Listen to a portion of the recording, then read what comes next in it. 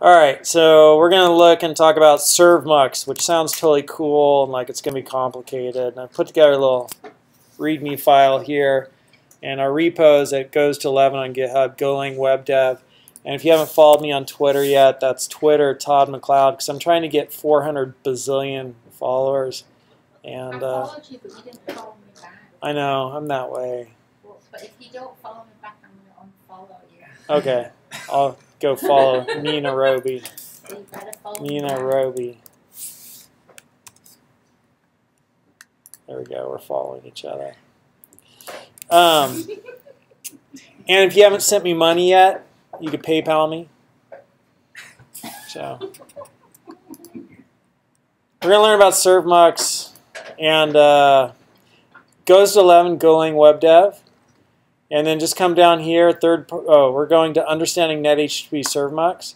And so we're really sort of working the NetHTTP package, and we start at the top. If you guys got enough at the top, you don't need that review anymore. Ken doesn't need it. Nina does. Jeremy, okay, good. All right, so the next thing is the ServeMux.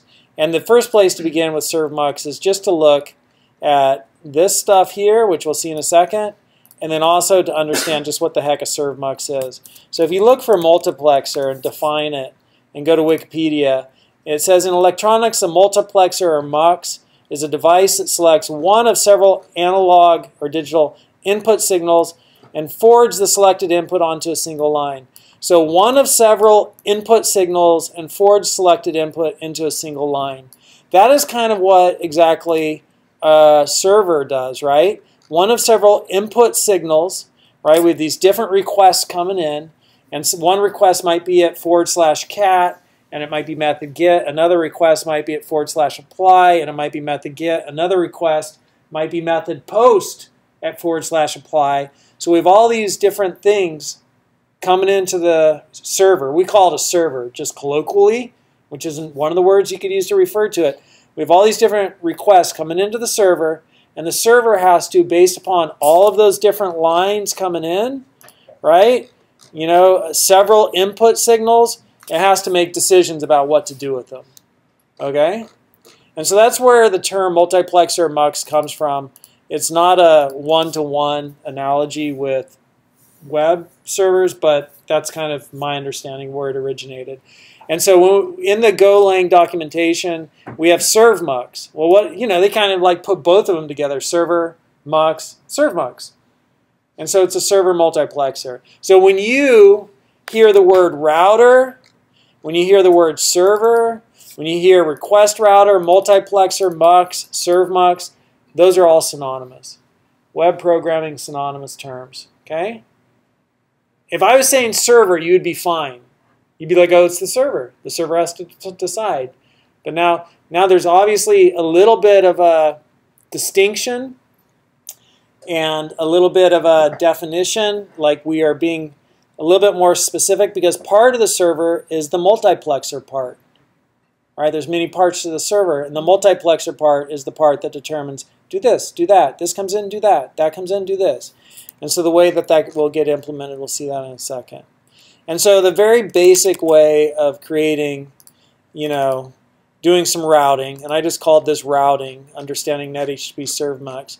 Very basic way of doing some routing is we create a type, and then we attach that method to it, and then we create a variable of that type, and that type is now a handler because it has this method. It's implementing the handler interface, right? And so listen and serve asks for a handler, so we gave it a handler, and when somebody goes here, listen and serve is going to run this method, right, where it got a request, and it responds to that request. And what's it going to do? It's going to run our code. And that's the code it's going to run. And so we're going to get the request URL path, and we do a switch on it. And if they came to cat, then we write back to the response this code. And if they go to the /dog, because we're just looking at the path here, then we write back this code, right, to the response. And so that was one way of doing some multiplexing or some routing.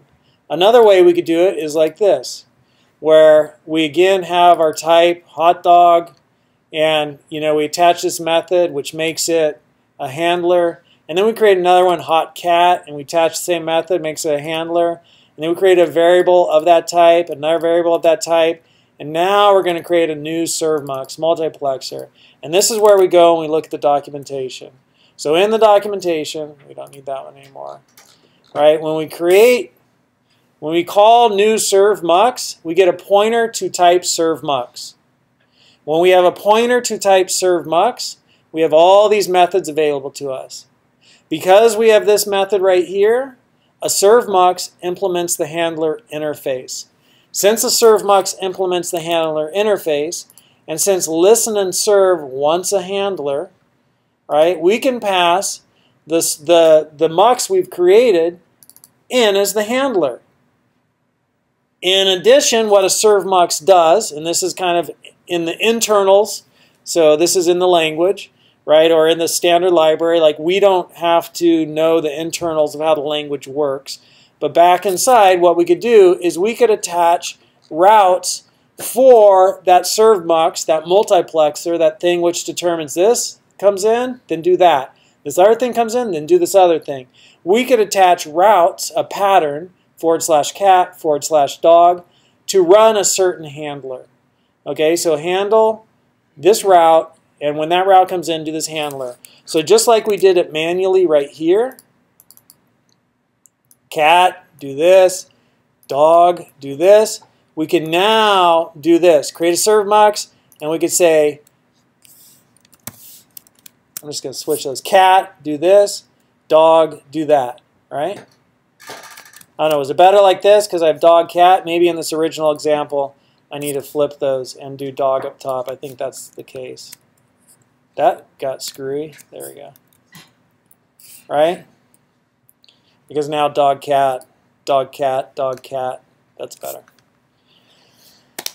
So that's what we do. So we just put in our routes. And now we could add as many routes as we want to our multiplexer, our mux. And then we pass our mux into listen to serve. And we just create all of these different, handlers for, handle this route, which is why they're called handlers. Right? This is the handler interface. Right? If you have that method, you are of type handler. So we just create all those different handlers and then tell the mux to handle it and give it the route and give it the handler, and it's handling it. So it all kind of sounds good when you get your mind wrapped around it. That's why I like tonight. And for a year, I've struggled with how to explain NetHTTP. But just like for whatever reason, you guys are the glory class. I finally got clarity on you have to start explaining NetHTTP with type handler. Then you go to listen and serve, right? And then you look at the request that's part of the handler, the ServeHTTP response writer and pointer to a request. And you look at the response writer, and then we look at the routing, and now we're looking at the mux. And next, after this, we're going to look at something called handle func, because this is a little bit awkward, right? Having to do a type and then attach a method to it. And so there's another way that we can make it a little bit more streamlined, and we're going to look at that soon. You explained that really well. The penny finally dropped. The penny finally dropped. Good. Right? So the quality of the teacher makes a difference, man. And I wish I had a great teacher for 4 weeks, but I've been Caleb Doxey.